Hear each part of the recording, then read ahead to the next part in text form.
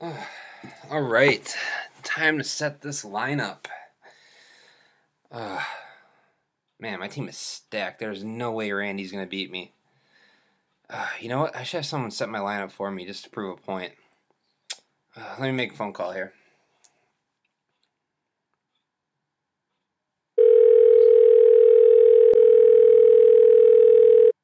Hello. Hi, Nancy. Yes. Yeah, this is Adam. I work with your son Randy. Hi, Adam. Yeah, how's it going? Great.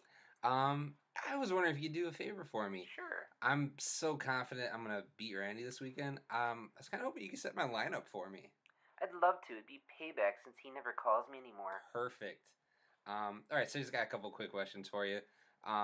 Who would you start, Philip Rivers or Carson Palmer? Well, they like Carson Palmer here in Arizona, so let's start him. Good deal. Good deal. How about my running backs? I just picked up a couple guys off the waiver wire.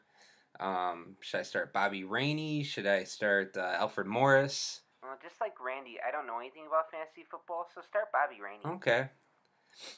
I think that just about does it for me. All right, so I got to know what is up with his fascination with assholes. Like he talks about sticking up guys' asses all the time. I mean, something happened in his childhood I don't know about.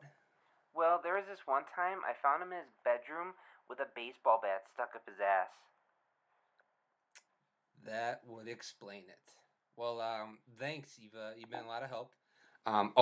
You're super hot too, so I just had to put that in there. So, Why, thank you, Adam. I appreciate it. all right. Well, thanks a lot. All right, thanks. Bye.